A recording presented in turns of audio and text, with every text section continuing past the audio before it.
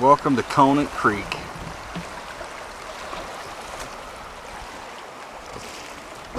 It's beautiful.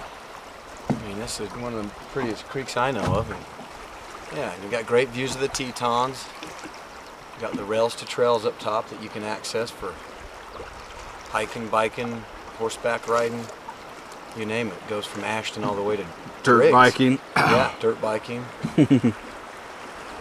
Snowmobiling in the winter. And then you're what, 50 miles from, you're about 50 minutes from Idaho Falls, about an hour and 15 to Jackson. You're again that to West Yellowstone, hour and 15 minutes out of Ashton, 30 minutes out of Rexburg.